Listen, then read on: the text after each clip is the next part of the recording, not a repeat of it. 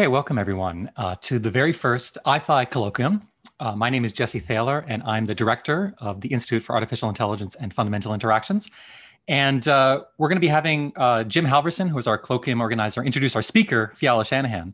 But because this is our first broadcast of our colloquium series, I thought I'd give you a little bit of a background about what IAIFI is before we kick off the talk. So what is IAIFI? It's a new NSF-funded AI institute, the Institute for Artificial Intelligence and Fundamental Interactions. It's a joint venture between MIT, Harvard, Northeastern, and Tufts. And you can go to our website, ifi.org, to learn more about what we're doing. But the overarching goal is to advance physics knowledge from the smallest building blocks of nature to the largest structures in the universe and galvanize AI research innovation. And these twin goals are represented in our logo here, which you can see either as a capital A with a lowercase I on top of it for AI, or an F and an I next to each other for fundamental interactions. And we really see great synergies between these two research directions. So who are we? We are 27 investigators in the Boston area and a similar number of students and postdocs who are participating. And we feel that we have a critical mass for transformative research at this intersection of physics and AI. But though we have this critical mass, we need to develop a shared language.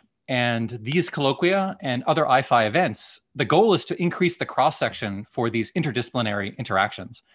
And so actually, in some ways, this colloquium series is as much about us talking to each other within IAIFI, as well as broadcasting to the world about what's going on here. And while, for example, Phiala Shanahan is my colleague in the MIT Center for Theoretical Physics, there are other folks within IAIFI who haven't had a chance to hear about the great work that she's going to be telling you about today. In terms of the intellectual theme, and this is going to be echoed in the talk today, the intellectual theme of IAIFI is to develop what we're calling ab-initio artificial intelligence. So ab initio, from first principles. And the idea is to develop machine learning that incorporates first principles, best practices, and domain knowledge from fundamental physics. And you can think about this kind of like, how do you teach a machine to think like a physicist? How do you incorporate the tools that we use, either in theoretical physics or experimental physics, into machine learning architectures? And you're going to hear about today things like symmetries or guarantees of exactness. These are things that theoretical physicists care a lot about. Can we bake those into machine learning architectures? Roughly speaking, IAIFI has three research thrusts in theoretical physics, experimental physics, and foundational AI. And in these colloquium series that we're going to have every other week, you're going to hear about all the various activities in these areas. And if I represent IAIFI as a proton with physics theory, physics experiment, and AI foundations as the kind of quarks of that proton, what we need to have a coherent institute are gluons. And these IAIFI colloquia are one way of building gluons, but also people are a way that we're building gluons. And you can see here our IAIFI fellows, our postdoctoral fellows, who we think are going to forge connections between the various parts of IAIFI. And I'm pleased to announce for the first time today, the selection of our 2021-2024 IAIFI fellows, the gluons of IAIFI, who we hope will spark multi-investigator, multi-subfield collaborations. So you'll be hearing later on in the future from Anna Golubeva, Di Luo, Siddharth Mishra Sharma, Ge Yang. And in addition to our IAIFI fellowship program, in the coming months, we're going to be launching various IAIFI activities to complement the research program of IAIFI, things like workforce development, digital learning, outreach, broadening participation, knowledge transfer, and so on. So with that, let me leave a summary slide about the Institute for Artificial Intelligence and Fundamental Interactions. Thank you all for coming to this colloquium. We look forward to building collaborations and synergies within Boston, but also for those of you who are listening in abroad, those connections beyond. And so with that, let me turn it over to Jim Halverson, who will introduce our speaker. Hello, everyone. It's good to see so many of you here at our first IAIFI Colloquium. It's wonderful to have the ball rolling and to be telling you about some of the work going on at our institute. Today, it is an absolute pleasure to welcome Professor Phiala Shanahan of MIT as our first IAIFI Colloquium speaker. She received her PhD in 2015 from the University of Adelaide and was a professor at William & Mary from 2017 to 2018, and began her professorship at MIT in 2018.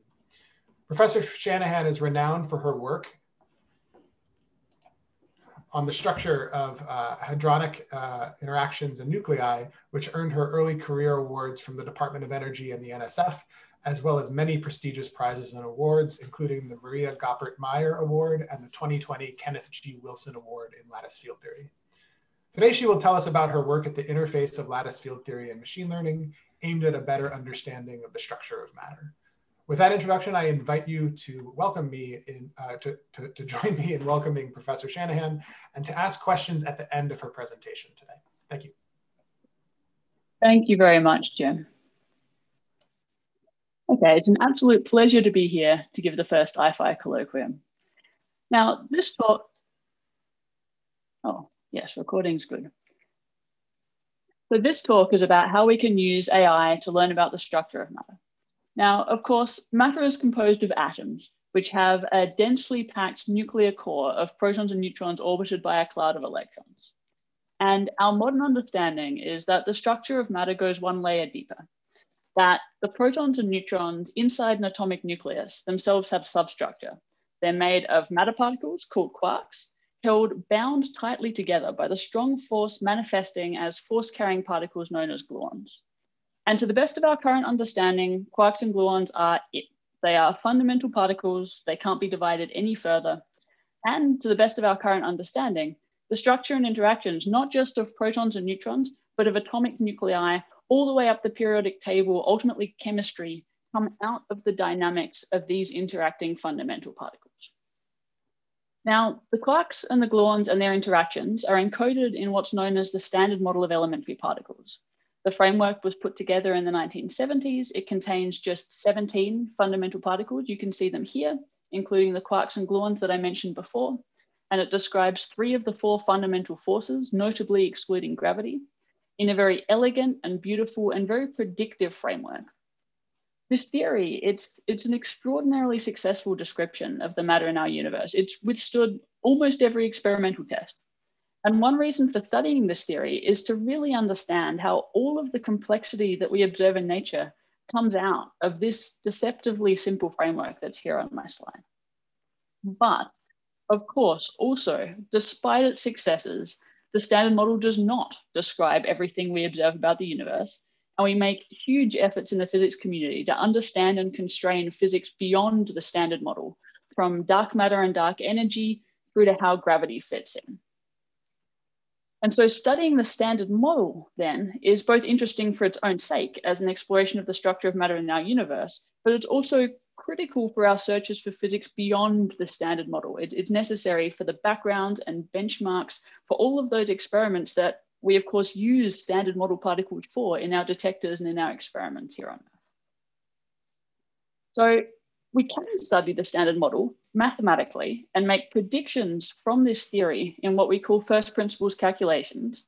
But this, as we'll get into more later, demands extreme scale computation.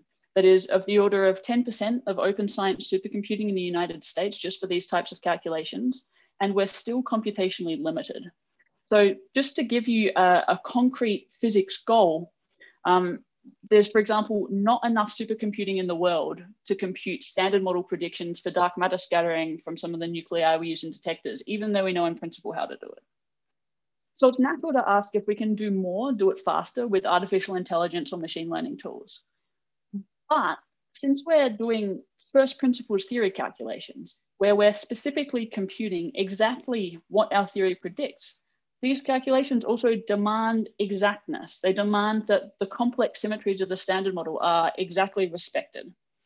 So we look to accelerate these calculations with Ab-initio AI. So as Jesse said in the introduction to our institute, Ab-initio AI is really the theme of our institute. And it's exactly this idea of incorporating fundamental physics principles into AI to solve problems in fundamental physics and beyond in other fields. So, and as our institute is inspired by the challenges of fundamental physics, so physics, and in particular, the structure of matter inspires the structure of our institute with our thrust of physics theory, physics experiment, and AI foundations, the quarks of our institute, and our fellows, the gluons that bind us together. And today my focus is on this red quark here. So Ab-initio AI for physics theory, but as we'll see, the thrusts are really deeply intertwined. So what can Ab-initio AI do for ab initio studies of the standard model? After a little bit more introduction to the specific computational problems that we're trying to solve with AI, I'll give an example. So to talk about first principle standard model calculations is really to talk about the strong force. That's quantum chromodynamics. It's part of the standard model. It's the strong force is the strongest of the four forces in nature. It binds quarks and gluons together into protons and neutrons and pions, and it binds protons and neutrons into nuclei. So it's of course relevant to discussions of the structure of matter. But this theory is a challenge to study because it's what we call non-perturbative at low energy scales. So that's like the energy scales relevant to the structure of a nucleus at rest. So what that means is that the coupling of the theory is large at low energy scales. That's what you can see here on the figure, where the horizontal axis is the energy scale and the vertical axis is the coupling of the theory. If the coupling is small, you can expand in powers of that coupling. Squaring a small number is small, squaring it again is smaller still, and so you can expand to some order and then stop and have your calculation to some desired precision. If the coupling's large, you can't do that sort of a perturbative expansion. And QCD, theory of the strong interactions, falls into this category. So the only way we know how to study the strong interactions in a systematically improvable way is through what we call lattice field theory. So the idea is just to take the equations of QCD, which when we're computing some observable look like integrals over the values of quark and gluon fields, and discretize it onto a four-dimensional space-time grid or lattice. Then those integrals can be done numerically. And what they look like is very high dimensional integrals over something like 10 to the 9 to 10 to the 12 variables for state-of-the-art calculations. So of course, doing integrations in such a high dimensional space is hard. We evaluate them by what's called importance sampling, with the idea being that we know some contributions to the integral are more important than others. You can think about just quantum mechanics. You know that paths near the classical action dominate. It's the same sort of thing here. And you can sample those correspondingly more and sample the others correspondingly less. And that's how you can do efficiently an integral in such a high dimensional space numerically. So let's go into just a little bit more detail on what this means, because of course it's key to our computational challenges. You discretize the theory onto your space-time grid. Of course, you have to take some limit as the grid spacing becomes small to recover continuum standard model physics, continuum QCD. And the integral I'm talking about can be written out like this within the framework of quantum field theory, which is the framework that describes theories like QCD. We have this integral over values of quark and gluon fields here, and we see that it's weighted by the exponential of the action S. That's the function that describes the quark and gluon dynamics of the theory. Now, if we sample those fields with this exponential of the action already baked in, then computing these quantities, these observables, things we'd like to measure and then compare to experiment, these O's, becomes just a matter of calculating O on each of these samples and taking means and standard deviations, essentially. So the challenge, and one particular challenge that will focus on this talk, is this sampling challenge.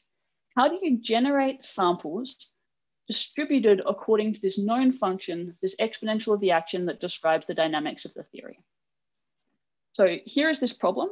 We want to generate field configurations with this known probability distribution here. So what these field configurations look like, in a QCD calculation, we have our four-dimensional lattice here, although I've drawn a three-dimensional one.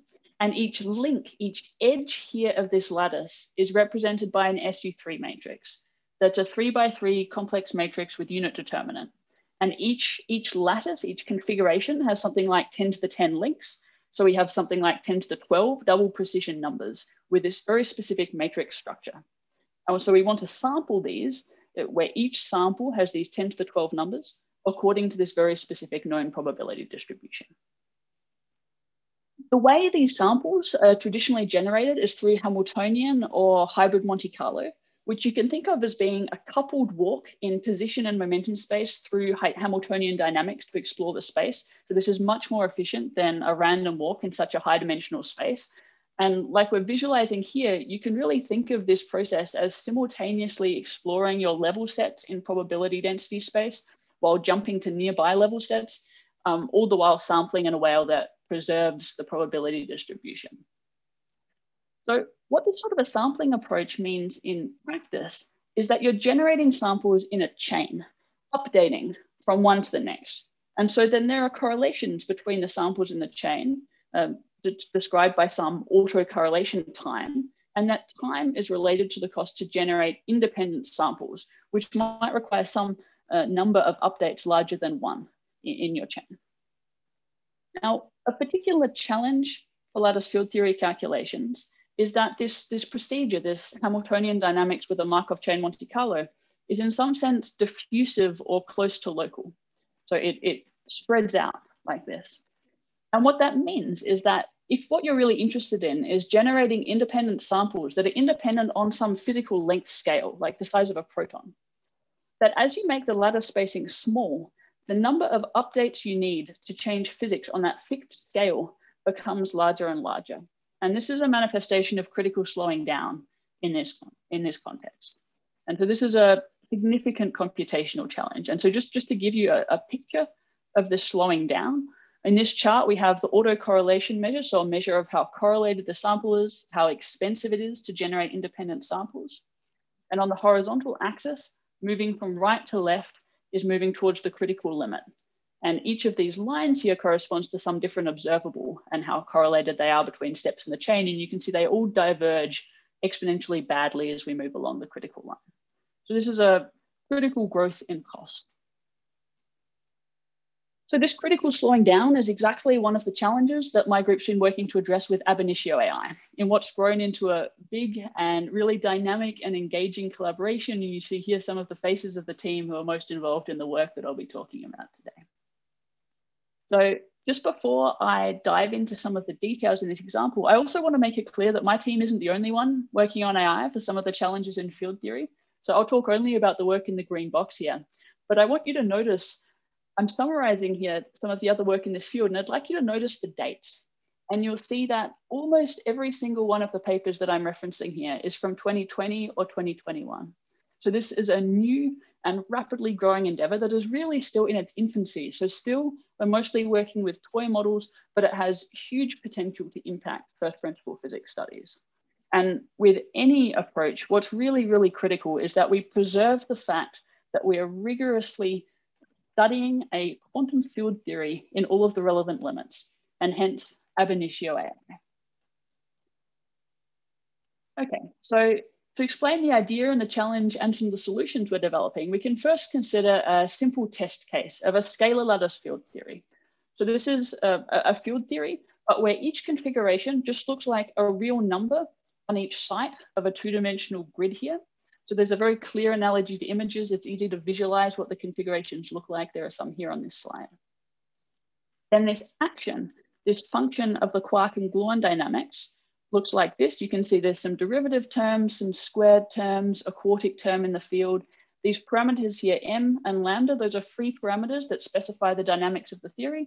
Like in QCD, the theory of the strong interactions, the quark masses, say, are free parameters. So then the action is specified, and the problem is, let's generate these field configurations with this probability distribution given by this function here. So there is a very clear parallel here to an image generation problem that's of course received a lot of attention in the machine learning community. We want to generate samples that look like this. You can see here the probabilities, the log probability for each of these samples. And much less often, we want to generate samples that look like this. This is just random noise. So you can see there's some characteristic length scale of correlations in our typical samples. Of course, an image generation problem is that you want to generate these pictures of faces, which are not photographs. These are generated by an AI model. And of course, you don't want to generate random noise, which looks like this. So there's a very clear parallel, and also with one difference that's already very clear in this picture, that we do actually want this configuration, just very rarely, and with a very precise probability given by the exponential of the action. Whereas generating pictures of faces, you never want this random noise. So let's think about some more of the differences. So another difference is the symmetries involved in our physics calculations. So the physics, and hence the probability to generate each sample, is invariant under very specific field transformations. So one is rotations and translations with four-dimensional boundary conditions. So if this is a gauge field configuration, we have exactly the same probability of generating this field configuration, which just looks like a rotation and a translation.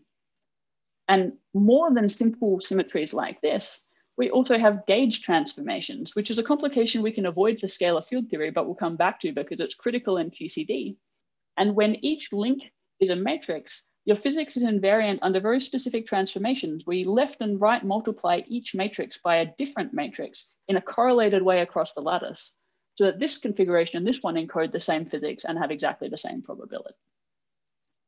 So if we sort of stack up and compare our machine learning for QCD versus our machine learning for, say, image generation, we see a few differences. So already we talked about symmetries, and we talked about the fact that it's really the ensemble of gauge fields that has meaning. We need a precise probability distribution rather than just individual samples that are good. But here's another difference. Our data hierarchies are inverted and very challenging. So if each sample in a state-of-the-art calculation is described by something like 10 to the 9 to 10 to the 12 numbers, and we want order thousands of samples, that's the inverse of what you often have in other applications, where you might have an image being described by something like 3,000 samples, but 3,000 numbers, but you have hundreds of thousands or tens of thousands of samples available as training data. So clearly, with this inversion of the data hierarchy, any approach that uses training data is going to be very challenging to implement. And moreover, of course, the symmetries that we have don't appear in other contexts here, at least not in image contexts. So it's clear that we need some sort of custom machine learning for physics from the ground up with everything built in, which brings us again to Ab-initio AI. So we can start, however, by adapting tools from image generation for the scalar field theory example. So one approach to this generation problem is via what are known as flow models. And the idea is very, very simple. It's just a change of variables. So if you have a change of variables that takes you from a simple distribution that's easy to sample to the complex and hard to sample distribution that you're really interested in, then you've solved your sampling problem.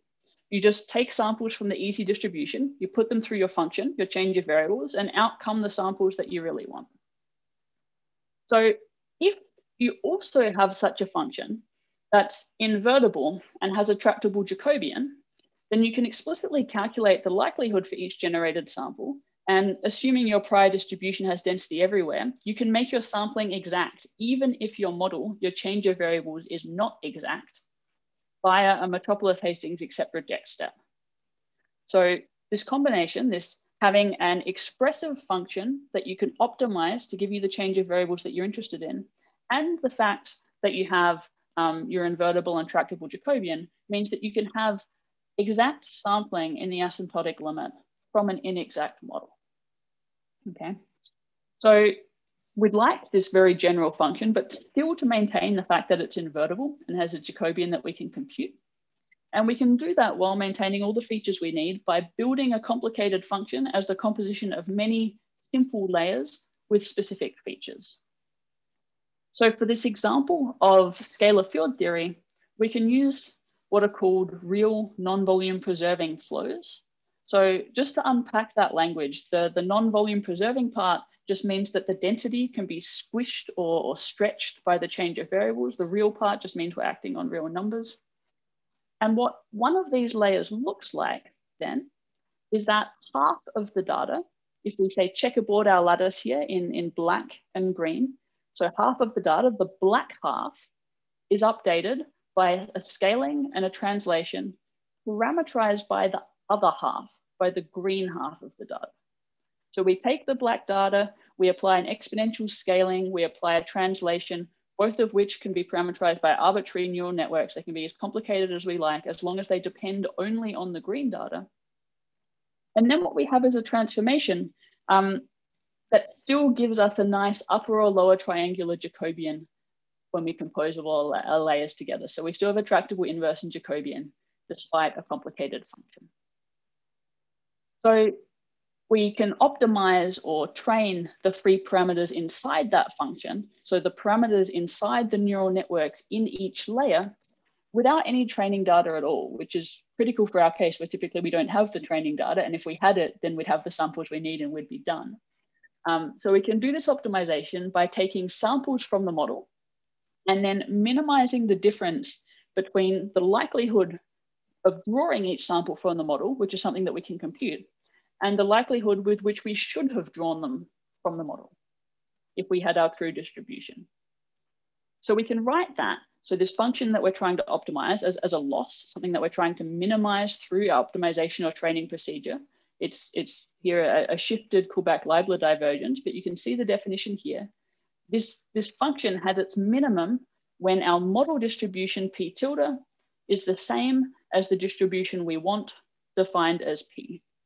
And we can compute this just stochastically by drawing samples from our model and then computing this log of our probability of the samples plus the action, which we can compute per sample. So once we've trained, we can then guarantee exactness of our sampling by composing those samples, which we draw completely independently, but we can then compose those samples into a Markov chain and do an accept reject step of each sample based on the previous sample. So again, the samples are completely independent. You get each sample by taking a sample from your easy distribution, pushing it through your function, but then you can compose them into a chain. And by doing so, and then accept or rejecting each sample with this probability, which is given by the ratio of the model probability P tilde to the true probability P of those samples, you can show that you have asymptotic exactness, that you do have the right probability distribution in the limit of an infinite number of samples, which is the same criteria that we have, the same guarantees that we have with the traditional sampling approaches. So what the whole procedure looks like then from top to bottom is that you parameterize this flow, this change of variables from an easy distribution to the hard one, you train it. And what that looks like is by drawing samples from the model, you compute the loss function, do gradient descent and iterate, you save the trained model, and then you have an embarrassingly parallel sampling procedure and you can form a Markov chain using the samples from those models. So let's look at this in action. So again, a reminder, our first example is a simple scalar lattice field theory where we just have one real number per lattice site. So they just look like images essentially. And we want a probability distribution defined by this action, which just has some kinetic derivative terms and our quartic coupling here. So we can study this theory on a number of different lattice sizes with different parameters, m and lambda. And the only real feature of these values that I've chosen here is that they're tuned for an analysis of this critical slowing down problem. So then on each set of parameters, we can choose the prior distribution just to be Gaussian noise, uncorrelated Gaussians at each site. We feed that Gaussian noise through our function, which is built up of these real non-volume preserving coupling layers, 8 to 12 layers. We can use that checkerboard pattern for the variable splitting. Within each layer, we have neural networks with, in this case, something like 2 to 6 fully connected layers with hundreds to thousands of hidden units.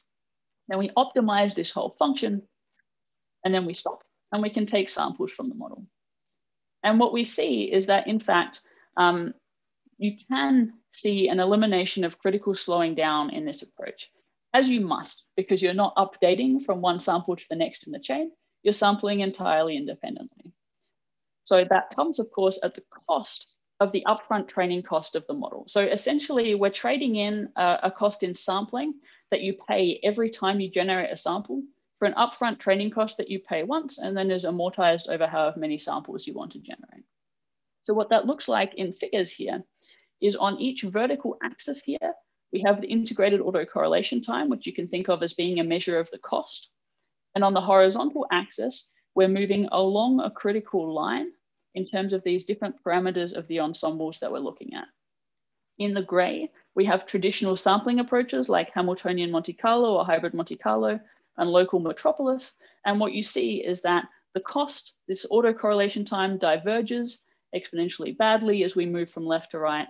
But with the samples drawn from machine learning models, you have no slowing down. And that just comes from the fact that if you train your model to some fixed acceptance rate, then you must have a flat line here, but because you're taking samples entirely independently from your model. Of course, at the cost of the upfront training. So no critical slowing down here once you've trained the model. So this is a nice toy example, but it's a long way from lattice field theory calculations for nuclear and particle physics. So what we'd really like to do is solve some of these key physics problems, like for example, computing the rate of dark matter scattering from the nuclei in our detector. So what we need to do is scale up. We need to go from this toy example in 2 dimensions to 4 dimensions. We need to scale the number of degrees of freedom from these small 16 by 16 boxes to something state of the art, something like 48 cubed by 96 boxes or even larger. So these are challenging engineering problems, but in principle, we know how to do them. Here are some samples generated from a 3-dimensional model for scalar field theory.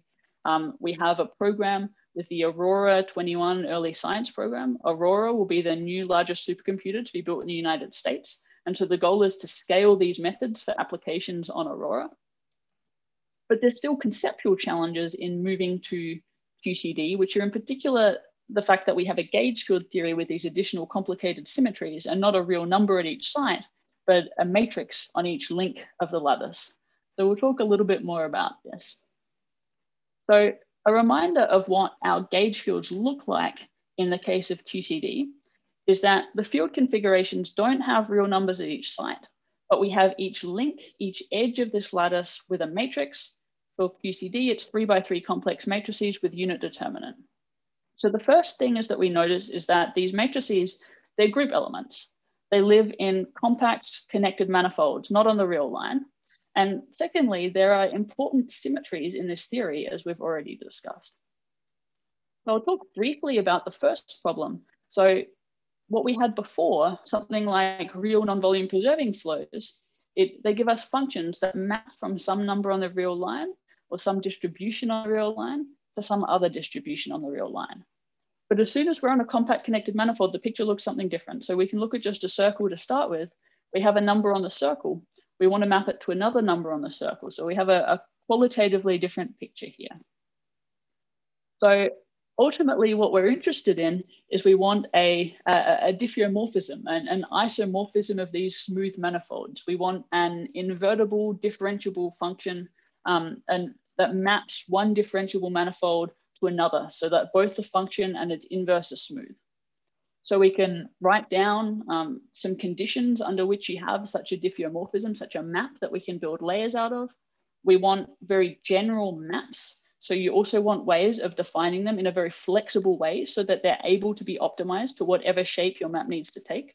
So we can make them more expressive by composing these maps, by taking combinations of these maps. So just some examples, and we're not the first to talk about any of these types of diffeomorphisms, but we did a nice study of different ways you can map, say, numbers on the circle back to numbers on the circle in a flexible and expressive way. So for example, you can talk about Mobius transformations. All this is doing is it's mapping this number Z to this parameterized number here, this number H omega Z, which is parameterized by omega. And essentially it's expanding the part of the sphere close to this parameter omega and contracting the rest. You can write down splines. You need some coefficients on them, some constraints on them to guarantee that it's still nice and invertible, then they're analytically invertible. You can write down non-compact projections, which is basically projecting to the real line and back again. It can be a bit numerically unstable near the endpoint, so you have to be careful and tailor expand near those. But you can define different ways of defining these maps on the circle. And once you have maps on the circle, you can extend them. You can extend them to pori, so Cartesian products of circles and intervals. You can extend recursively to d-dimensional spheres. And you need to be careful that everything still works nicely numerically, so it's stable and the density is well behaved everywhere, but you can essentially solve this problem. So more complicated is the problem of symmetries. And so I do want to note that actually incorporating the symmetries isn't essential for the exactness of any distributions we generate by sampling from these models. You're sampling the fact that you have density everywhere in your prior distribution, and the fact that you're doing your accept reject step when you compose your samples into a chain will guarantee exactness even if your distribution isn't symmetric.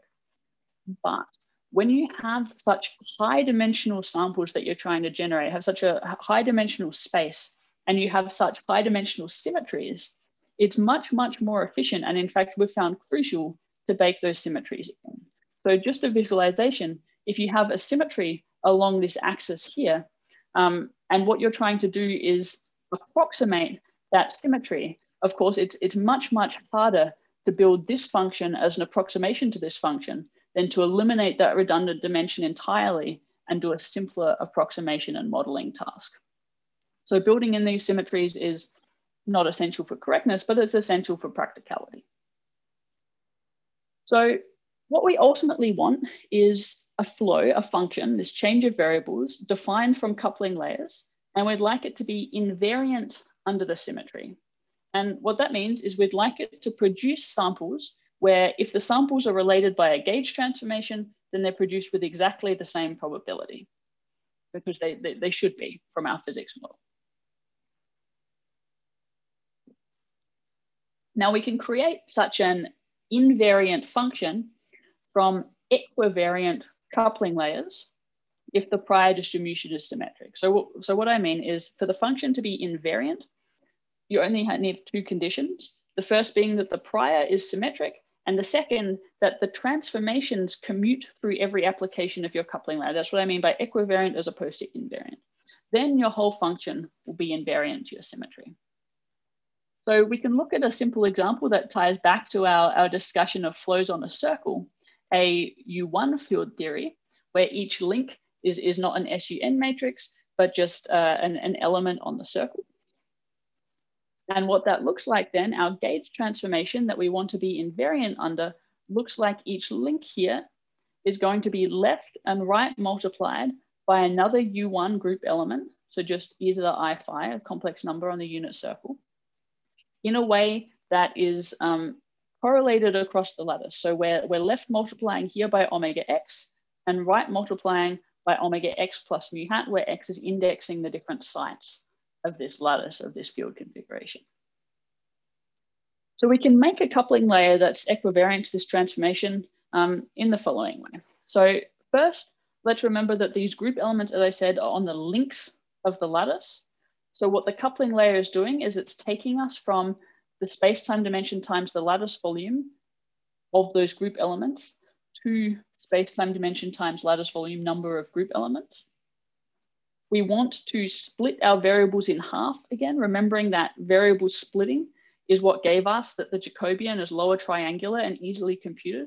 So we want our coupling layer to update some fraction of the links in a lattice, which we'll call blue here in A, and leave the other fraction of the links alone.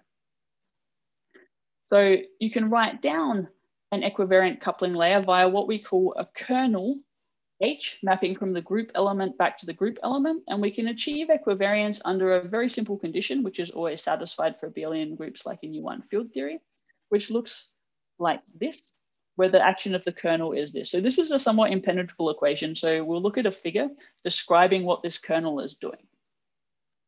We're going to update our link UI here in blue. That's this link on our lattice.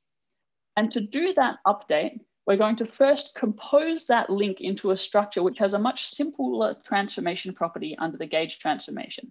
This link gets left and right multiplied by different matrices, but if we compose that link into a loop that starts and ends at the same point, then the gauge transformation property on that loop is left and right multiplied by the same matrix, which is much easier.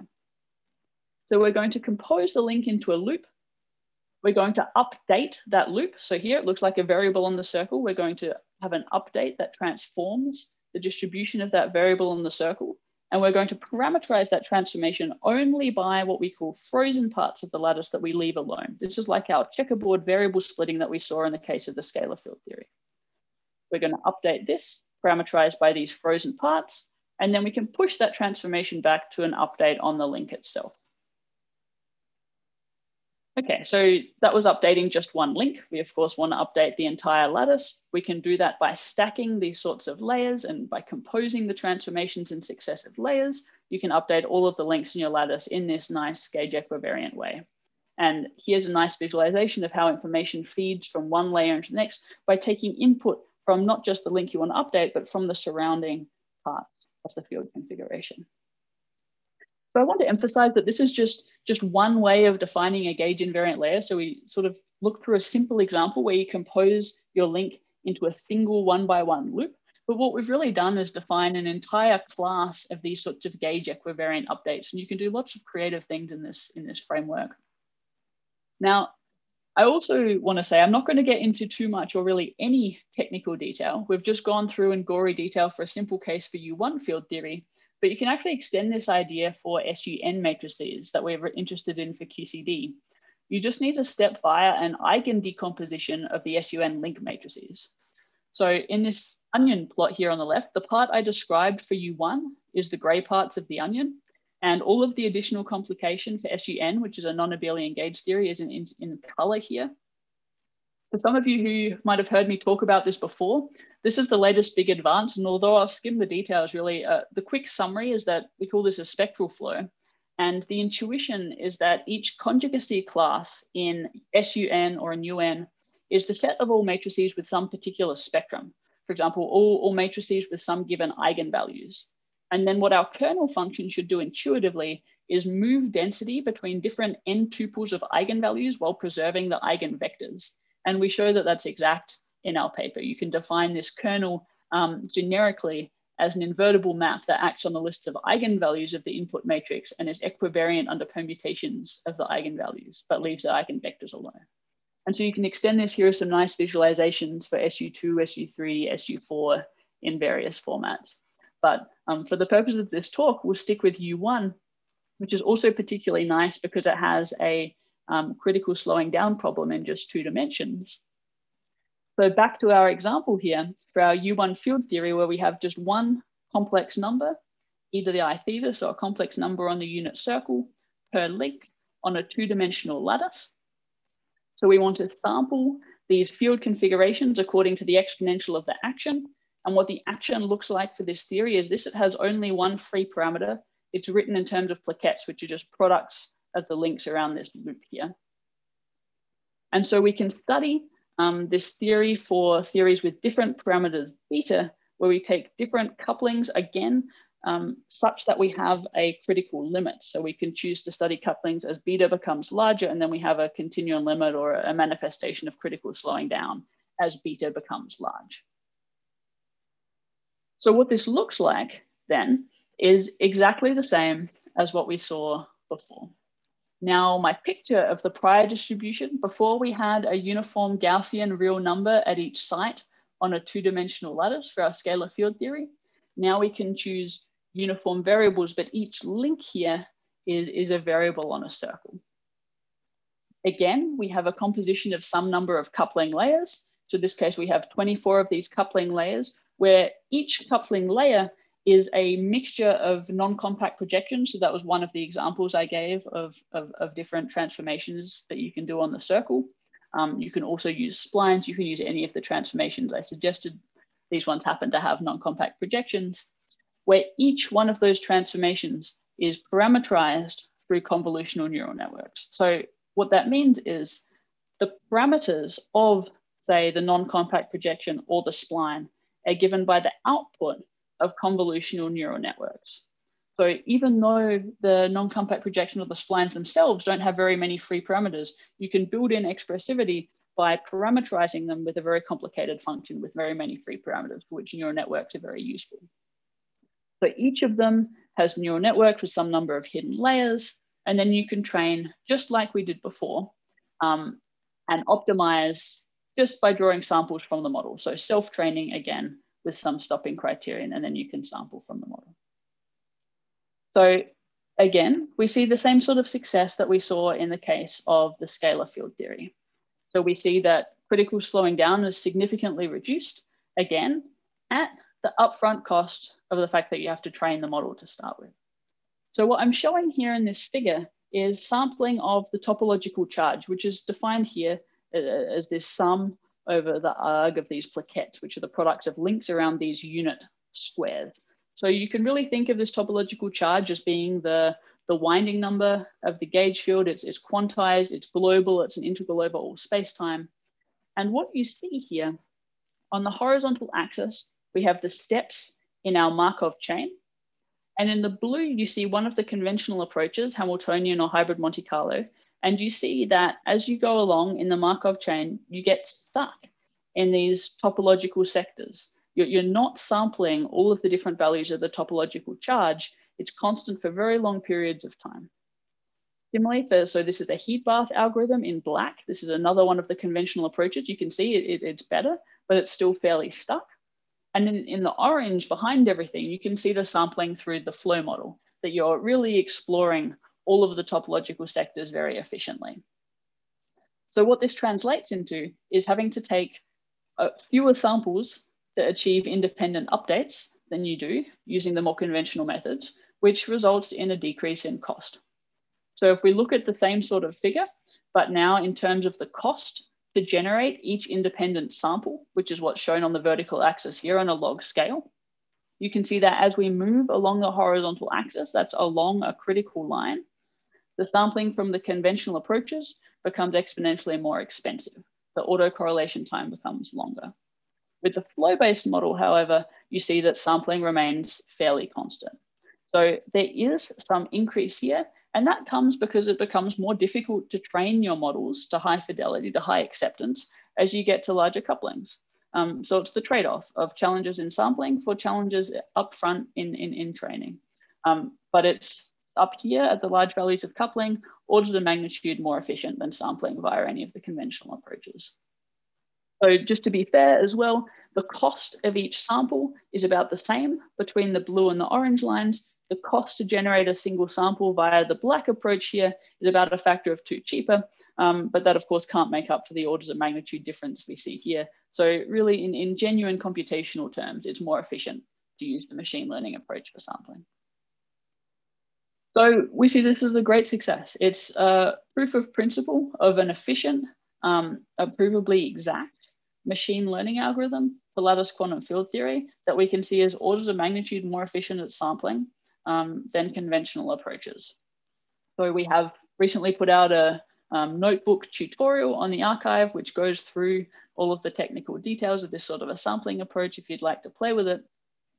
And so I showed you one field theory. I also said that we've already extended to SUN. The big work is to scale to the scale of state-of-the-art calculations. And all of the logistical difficulties of training very, very large models to produce very, very high dimensional samples. So there's a lot of work still to be done, but it's incredibly promising. And so, of course, my focus has been really on fundamental physics and of using Ab-initio AI to improve theoretical physics calculations. But all of these sorts of approaches have lots of interdisciplinary relevance and applications. So the discussion about how to write down flows on circles, on compact connected manifolds. Well, the angles in the joints of a robot arm are, of course, living on connected manifolds. And so all of the techniques we developed there are also relevant in other applications. Similarly, these sorts of sampling approaches, there's been parallel work in molecular genetics and drug design using the same sorts of ideas for sampling approaches in a different context. So the summary then, really, before we move into questions, is that it's just the very beginning of this field and of our new center. But it's already clear that there is huge potential for Ab-initio AI to make a big impact in this example to our understanding of the structure of matter, both for its own sake and as part of our quest to understand the physics beyond what we know. So thank you very much.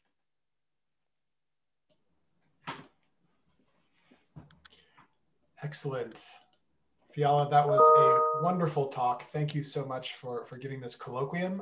Audience, you are going to have a chance to ask questions. I'm going to give you the ability to unmute yourself. So I invite you to go ahead if you have a question and unmute yourself and go ahead and ask it. Hello, thank you very much for your wonderful talk. I have a couple of quick questions, please. Yes, please. One is, you mentioned going on a circle or general compact manifold. Statistics there is very different from statistics in Euclidean space. So how do you deal with that? Yeah, so ultimately what we want in our field theory calculations is we want SUN matrices on each link of the lattice. And so when I mean we have a Euclidean space-time lattice, it's that grid, but with SUN matrices on the links of that grid. So I'm not sure if that exactly answers your question, but the Euclidean part of the lattice field theory calculations is the space-time structure of this grid.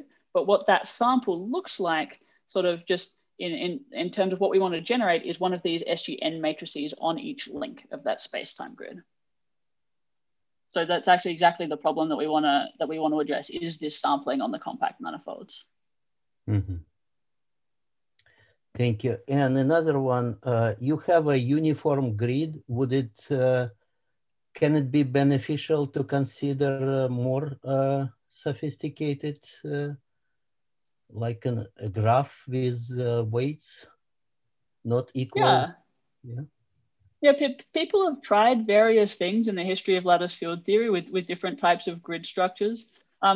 Ultimately, a uniform grid has a number of benefits. I mean, as these samples are so expensive to generate, typically they're generated at a community level and shared globally. So something simple that's usable for as many calculations as possible is very valuable. But also, as soon as you break down the symmetry groups, when you go from the continuum to your grid, you're breaking down to the symmetries of the hypercube, and that induces mixing between your operators in a quantum field theoretic way. And you want to sort of induce as little mixing as possible. So breaking the symmetries as little as possible is usually a good thing. So there are advantages to having a regular grid. Very often having one dimension with a different spacing can be incredibly helpful though. And so certainly variations are used strongly in the community. Thank you. Hi, Phiala. This is Ike speaking. Really nice talk. I enjoyed it a great deal.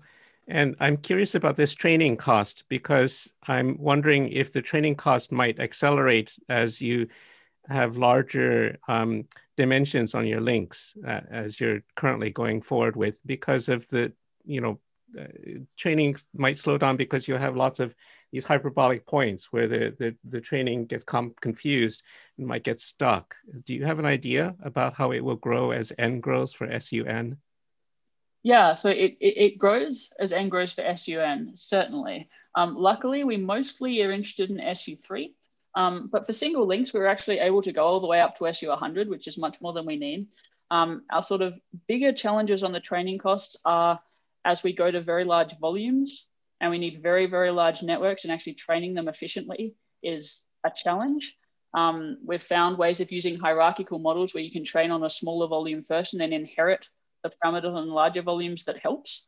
But we're definitely facing a big engineering challenge of making this work at scale.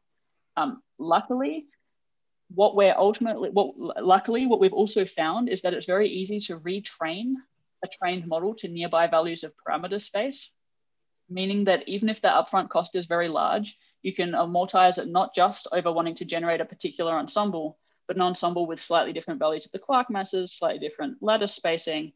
And so what we envisage is you pay a very large upfront training cost once, and then it really generates an entire suite of ensembles of field configurations that you can use for all sorts of diverse physics studies.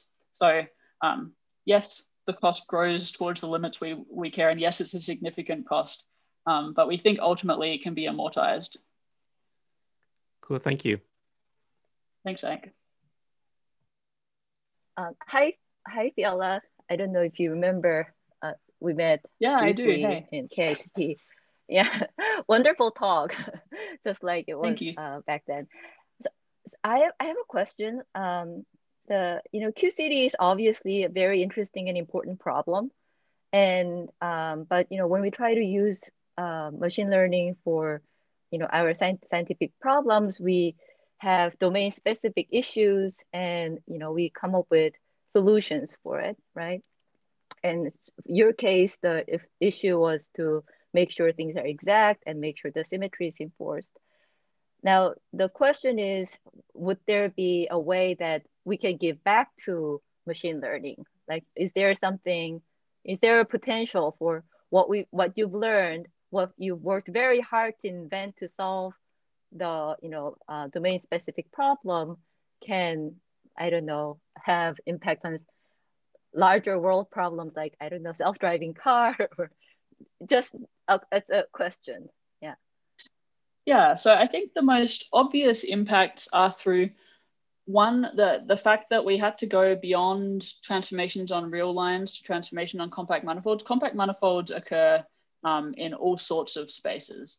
You know, if you're talking about visualization, if you're talking about angles, developing solid ways of using data on compact manifolds is a useful and transferable thing to do. Our focus on exactness and it is perhaps most useful in applications in theory where you care about that, but also in other contexts. If you're generating images of faces, okay, you can generate just whatever images of faces you get, but maybe you want very specifically a percentage of those faces to have long hair or short hair. And so by doing something where you have tractable likelihoods, that also has applications in other contexts. And thirdly, we really do have an extreme computational scale that we need to push to.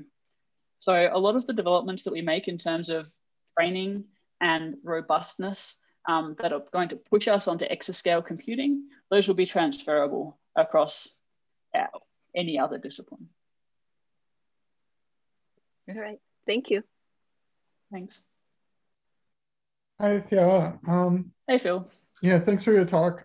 So I wanted to understand why you were using the CNNs for your model, and if it makes sense to use something like a graph architecture in place. Yeah, so you mean for what's parameterizing inside each flow layer, right? Yeah, exactly. Yeah, we've tried all sorts of things. Something nice about CNNs is that we have a way of transferring from smaller volume simulations to larger volume simulations. So basically anything hierarchical where we can reduce that training cost by working on smaller setups first is valuable. You could do that at some level with graphs, right, too. So that's another avenue to explore. But that's the main motivation there. Okay, thanks. Phiala, we also have questions coming in from YouTube. We've had over 30 people watching the YouTube live stream, and a couple of questions have come in. They understand that the nature of it means that they can't interact directly with you, but let me read those out to you. Yeah, the great. first is from Sam Lai, and he asks, any comment on applications in calculation of parton distribution functions and light cone distribution amplitudes, which involves time separation? Yeah, so parton distribution functions, I mean, the fact that you're looking at quantities defined on the light cone are hard to get at in lattice field theory, but there are several different approaches. So one, you can compute moments, so x integrals where x is your longitudinal momentum fraction of the parton distribution functions, and then from calculations of a number of moments, reconstruct the functions themselves. And secondly, there's a whole class of approaches in lattice field theory where what you essentially do is rotate off the light cone, compute something that you can compute in Euclidean space, and then rotate back through a large momentum extrapolation to get you back onto the light cone. And that's a very rapidly developing field. And so my answer to that is that this approach that we've been developing is generic to any lattice field theory calculation you might want to do. So the first step of any such calculation is this sampling of gauge fields. So since there are ways to study parton distribution functions in lattice field theory, this approach can help accelerate those calculations and enable those calculations that we can't currently do. So as to the specifics of parton distribution functions, this is more of a generic tool that applies to every lattice calculation. But yes, lattice QCD can tackle PDFs at some level. Wonderful. And the second YouTube question is also from a Sam. Two questions, two different Sams. This is Sam Foreman, who asks, when comparing the integrated autocorrelation time for the trained model to generic HMC, was there any sort of tuning of parameters for HMC? For example, trajectory length, number of leapfrog steps, etc. Yeah, there was. So we tuned them. So if we think about the scalar case where there was a very clear comparison, we tuned them to have roughly the same acceptance. So tuned all of those parameters to give the acceptance about roughly the same, which was approximately the best calculator comparison we could come up with.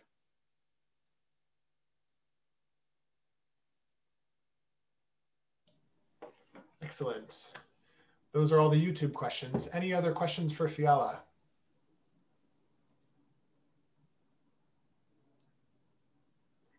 So in these SUN flows, you train them for a bunch of different ends. How high did you go exactly, and how was the training time scaling with the dimensionality of the group or something like that? Yeah, so we went up to SU 100 or 150, but not for a lattice field theory, just for the single link type model. So you can write down the transformation on a single SUN matrix, and that we're able to train easily up to very, very large N. For an actual field theory calculation where you have many, many of these SUNs inside a lattice, we only went up to SU3 because that's our interest primarily. Excellent, thanks. Yeah. Are there any last questions for Phiala? Jim, there's one question in the chat from Mike C. I missed it. It's quite a ways in the chat. Mike, would you mind unmuting yourself and asking your question? I can read it if you don't. Okay, I'll read it. So Mike Z asks, by using symmetries, how many degrees of freedom could you eliminate?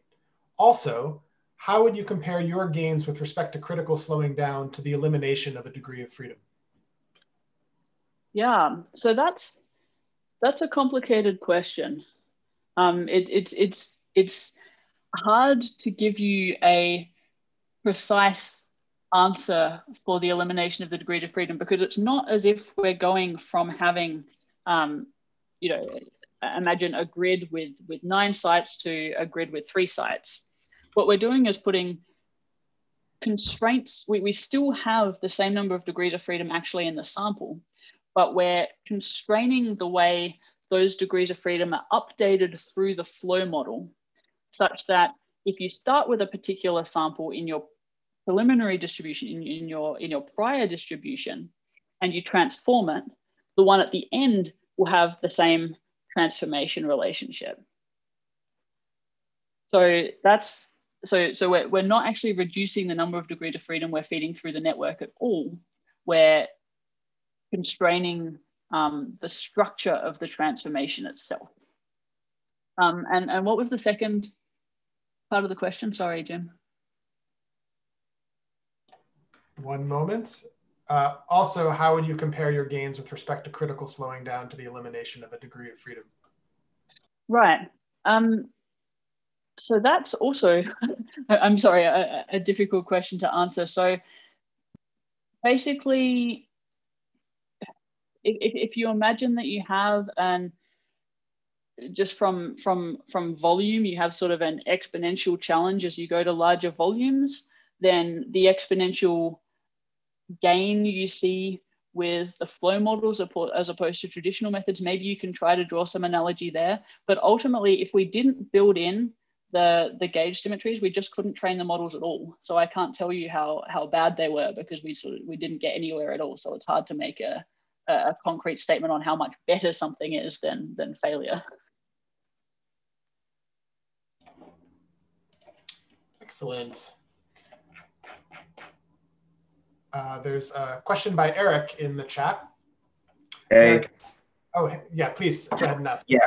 Yeah. Inspired by some of the previous comments on convolutional networks and graph theoretic architectures, I was wondering if it's possible to transfer insights, physical insights that you learned from CNNs to more graph-based architectures. And if that is possible, what might that transfer function look like? Yeah, so you're imagining training something with a CNN and then using those trained parameters in your architecture and wanting to transfer them somehow to a graph architecture instead. That's right. Yeah, so that's something we haven't looked into at all. So we've only tried transferring things between architectures that are very closely aligned, where there's a very clear mapping. So I'm not sure, honestly, if that's easy or not. So one thing we have noticed is that after training, you can prune a lot of the parameters of your architecture. So you can basically make all of the parameters defining each layer very sparse and maintain a lot of the gains. So presumably through a preliminary step of pruning and retraining into a sparse architecture, you could then make a connection to something with a graph structure instead of trying to go from your dense architectures directly there. It's a nice avenue to explore. Thank you. Excellent. All right. Well, those were many good questions. We appreciate how many questions there were, and I'm sure that Phiala does as well. Phiala, on behalf of everyone here, we would like to thank you one more time. It was great. Those of you that are out there, please give her a round of applause in your room. We are really happy that we're going to be having this IAIFI Colloquium series every 2 weeks for foreseeable, for the next few months. And in particular, there was a question about whether slides would be shared. They will. And also a recording of this video will be made available on our YouTube channel. And you can also follow us for more information at IAIFI_news on Twitter. So thank you very much, Phiala. That was fantastic. And we are so glad to hear about your work today. So have a good one, everyone. Stay safe. Thank you very much. All right. Very good. Thank you, Phiala. And I am going to sign off.